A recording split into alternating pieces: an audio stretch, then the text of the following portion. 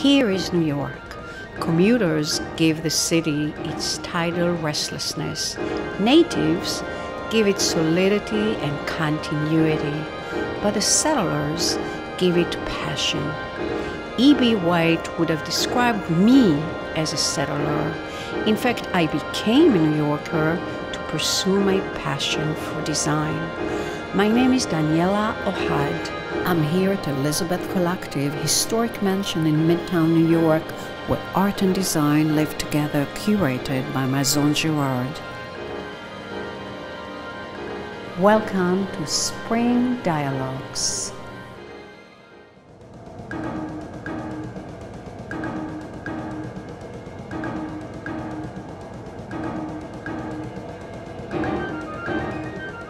For Dominique and Jean de Menil, developing the taste for the modern was a lifelong journey.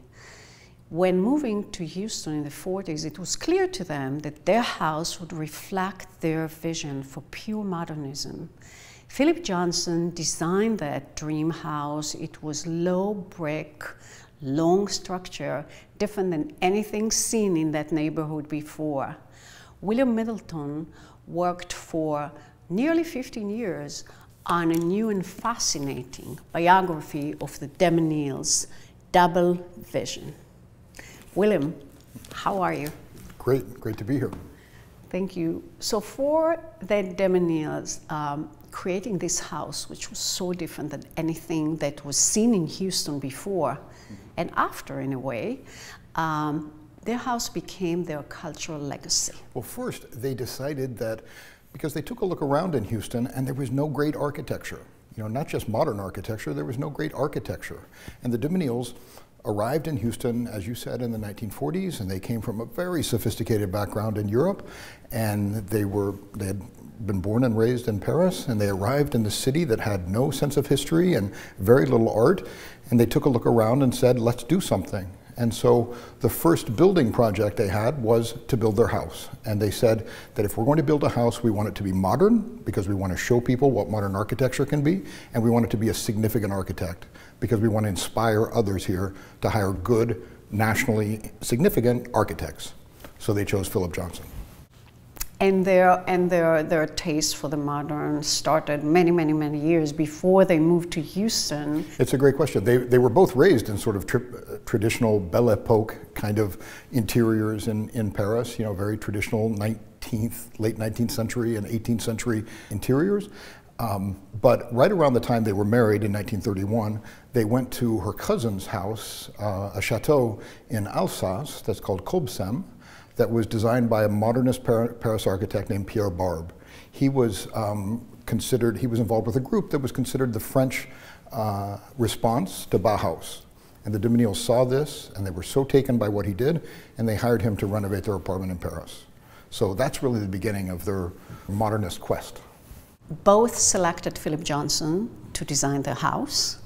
But when it came to the interiors, they rejected his proposal, and they rather made this very unexpected, I would say, choice of fashion designer Charles James. Yeah, so first Dominique said that all of Philip Johnson's interiors at this time, and you see it in the glass house, he would have wanted a Mies van der Rohe chair, a Mies van der Rohe square glass table, a little musty colored rug, she said, and we realized that we would have gotten bored.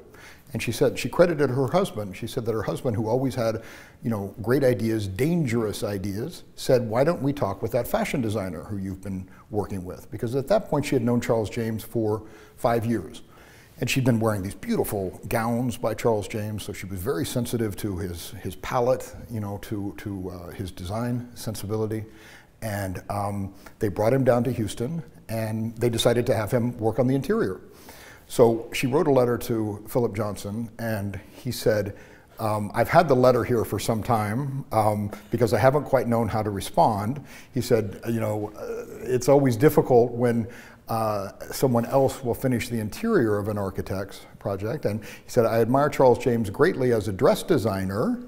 And Philip Johnson, 50 years later, after Dominique de Menil died, was back at the house after her funeral. They had a reception back at the house. And Philip Johnson cast a look around the living room and he said, and she didn't change a thing for 50 years. He said, it's like Balenciaga in here. She knew she had something that was perfect. A great taste grows from within. And I'm going to ask you, what did you learn from the Menils about creating, about having educated taste, and also what can we learn by reading this phenomenal book, which I read totally, about achieving that level of taste? Mm-hmm. Well, I think that in the case of the Menils, it was their taste was very personal. You know, they spent a lot of time thinking about what they like. You know, and I think they had the confidence in their choices. You know, to have a young but important architect like Philip Johnson and say, we don't want your interior, we want something completely different, takes confidence. You know, so their confidence in their choices, I think, came from education, from learning.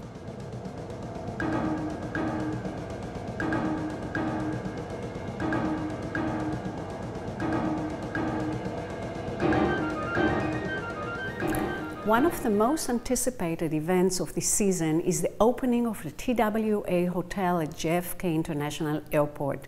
It was built around the historic TWA Terminal, the most celebrated architecture icon of the post-war years, designed by Eero Saarinen. Richard Southwick, partner and director of preservation at BBB, is responsible for this amazing project. Richard, hi, congratulations. And this is a story, a victory for historic preservation. It absolutely is. This is a building, probably the most iconic airline terminals in the world. What made this building important during the jet age when it was completed? And also, why is it important in the context of history of American architecture? The TWA terminals, arguably the most iconic mid-century modern airline terminal in the world. It is really a symbol of the 1960s. It's expressive of the wonderful expanding world of flight from that era. It's also expressive of corporate identity. TWA and Howard Hughes, who ran TWA, wanted to make this an iconic symbol for their airline. He wanted this to be a tour de force, and a tour de force it really was. The entire building is supported on only 4 columns. It's an incredible tour de force from a structural standpoint. Saarinen really wanted to show both the glamour and the excitement of flight, and I think he did that very well. And talking about glamour, when I look at those pictures, you know, that were taken by Ezra Stoller, for example, I envy the people who traveled at that time. When did the TWA terminal become irrelevant in terms of aviation regulations? TWA was irrelevant or obsolete shortly after it opened, surprisingly. When it was designed in the 1950s, it's a myth it was designed for prop planes. Everyone knew jets were coming, but it was designed for a jet plane with about 100 seats, the Boeing 707. The next big thing in the 1950s and 60s were the supersonic transports. If you recall the Concorde, that was to take over for all the first jets. So when the 747 came out in 1968, truly just 6 years after the building was opened, the building essentially became obsolete. It lacked both the flexibility and it lacked the capacity for the new changing airline industry. It's interesting that there have been attempts to expand TWA over the years, and it's an unexpandable building. It is such a unique geometric shape or form that you really can't add on to it.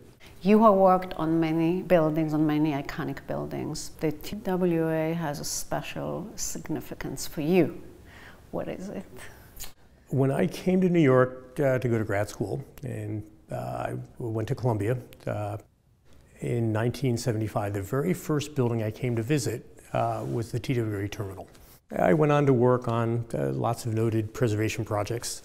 In 1994, fully 25 years ago, I got a call from the Port Authority of New York, New Jersey, and they wanted, the building was just designated New York City landmark, and they wanted to know what that meant. So I became the historic preservation consultant for Port Authority for TWA, and we did a very large restoration project that was completed about 10 years ago, which really set the stage for this new development. About 4 years ago, I was actually asked by the developer, MCR companies, to see if I wanted to be the architect on this project, and I was absolutely thrilled. The building being vacant for the better part of 2 decades, as you know, a vacant building is a dead building, and we had to get some life into this. And we've been working on the design and the construction, and it will open within a few months. And the life that you're giving to this building is pretty fascinating. You made it into a lobby of a new hotel. And what type of experience do you want the visitors to have visiting this hotel, staying in this lobby? Is it red? Oh, it's cherry pepper red, TWA red. The original terminal, the historic building, will be the world's sexiest lobby. You know, it's the lobby for a much larger hotel. There'll be over 500 rooms. So when you look at the building, you'll really see the focus on the historic terminal itself being fully restored. And if we do our job right, the experience will be bringing back the glamour that people knew from 1960s.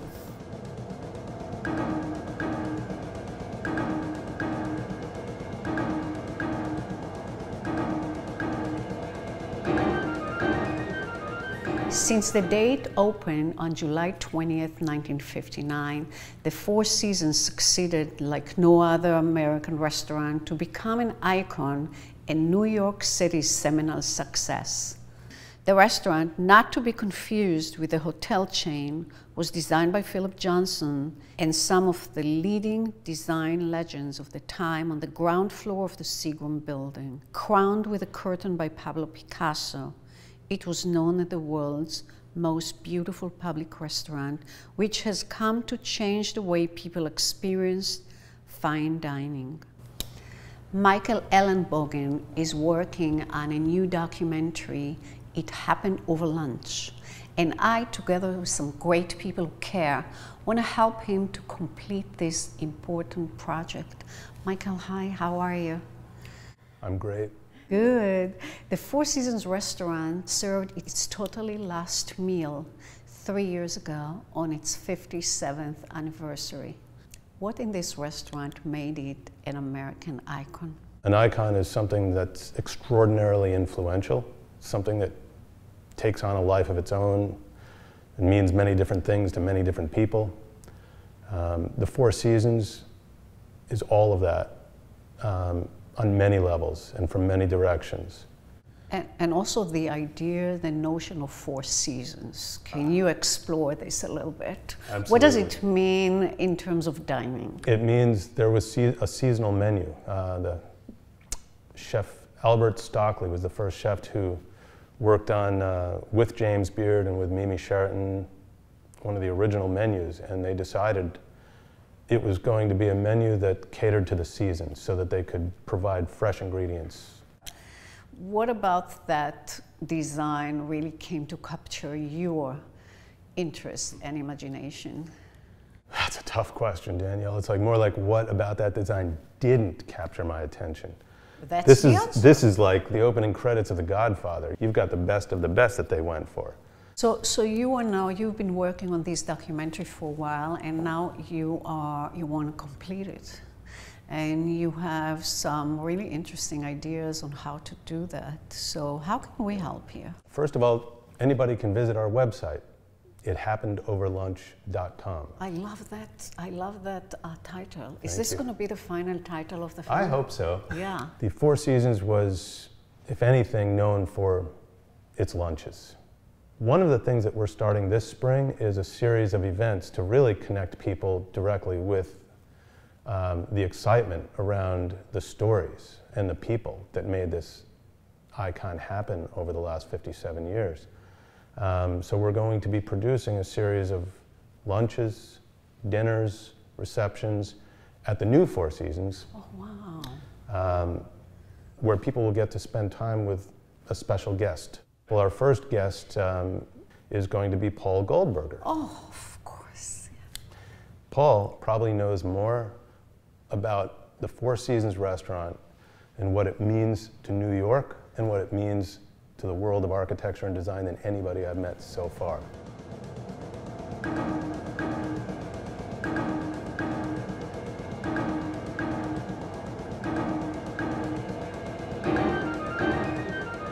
The plan to demolish the tower at 270 Park Avenue has provoked criticism and saddened the architectural community and those in support of sustainability. It will be the tallest building to be voluntarily demolished in history. But this glass tower started its life in a very different way when it was completed in 1960. It was praised as a glamour example of corporate mid-century modernism.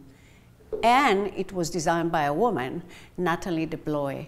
Gabrielle Esperdy, architectural critic and historian, is a scholar expert on Deblois. Gabrielle, thanks for coming here. Thank you, it's my pleasure.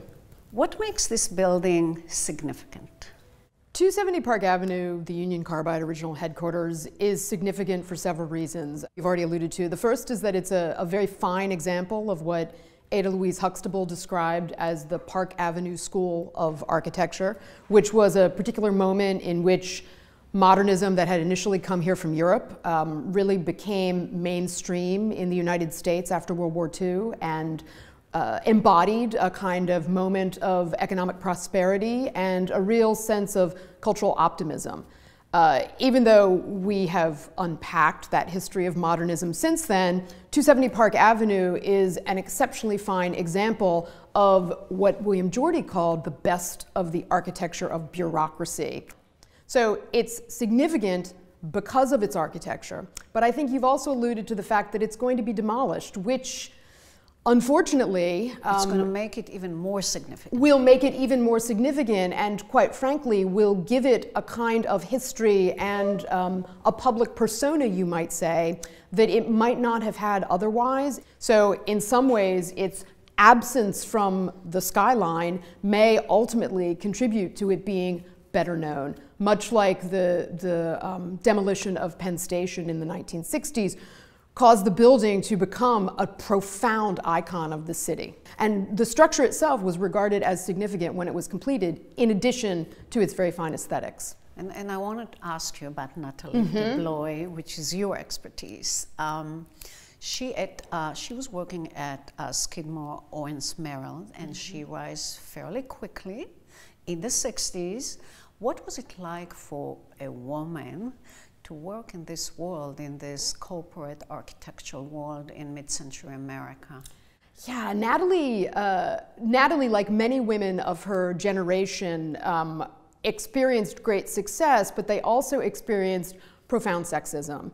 As soon as she gets there, she's put to work, as a draftsperson, but very quickly her skill is noticed. And as you indicated, she does rise fairly quickly, working on a number of extremely prominent projects, the iconic buildings that SOM is known for at mid-century. As she proved her competence as a designer, she was simultaneously dealing with the problematic culture, which I don't think is just SOM, but we can only relate it to SOM because that's where she was employed.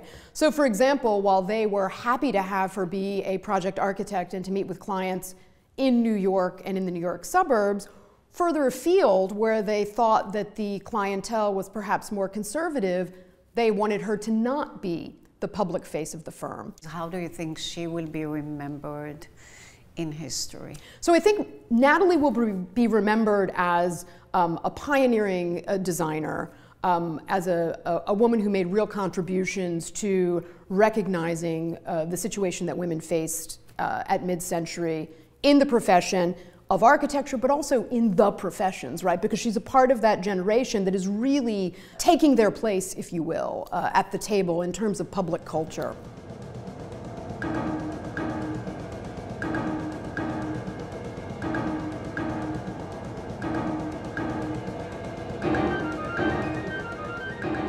A leading force in architectural research and sustainability, she founded the international architecture firm Archi-Tectonics, which is the subject of a new exhibition at the Aedes Architecture Forum in Berlin. Welcome, Winka Dubbeldam. So you have studied in both Rotterdam and New York, and these are also the main cities where you are active as an architect. And there is something very similar in terms of the typography between the two cities. They both have flat lands and both have prominent waterfront. And that typography really lent itself to the title of the exhibition. What does it mean to you to live and work at the waterfront? That's a great question. I grew up in the part of Holland where rivers cross and medieval castles are placed. So I think that led to sort of an addiction of always studying how these two boundaries meet and cross. And I guess I have to confess I've mostly lived in cities with major waterfronts, but I think it is the tension of the fluid and the more structured that I kind of find fascinating. I saw in one of the videos, I saw that you are defining today, our age, as post-minimalism. Mm-hmm. What exactly it is, and how do you define the direction of design and architecture today? The thought there really is, we all love Bauhaus, and actually Bauhaus exists currently 100 years. But I think it is also the time where we start to work very much into 3 dimensions. And I think people are also ready for more of a kind of a warmer, call it fuzzy environment that is a bit more, that relates better to our own human existence. And I think there is quite a big departure from the more stainless, sleek stone surfaces of the Bauhaus style. You mean in terms of materials? Mm-hmm. In terms of materials? Materials and shapes. Yeah. And you're not only an architect, but you're also an educator, and you are the chair of the architecture department at UPenn. Yes. How does this school stand in context of other architecture schools in America?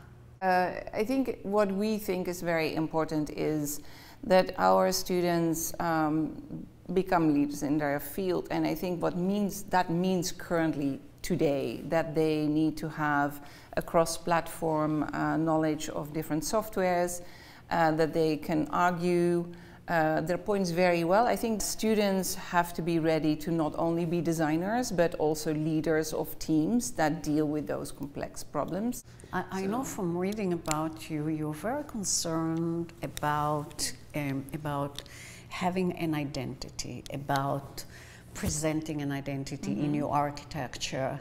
Can you say something about it, and what type of identity do you look to negotiate in your buildings? I think personally that buildings should have character. And that means that it's a recognizable building, that a building speaks to people, that people are proud of living there. And in order to get to that identity or character, we really focus on really questioning what the building is and not assuming that the answer that is well known is the answer. Congratulations, Winka, and thanks for coming here. Thank you, Danielle. So nice. And thanks for being here. And until next time, remember, feed your taste. This episode was brought to you by Rego, a worldwide leader in the sale of fine design at auction.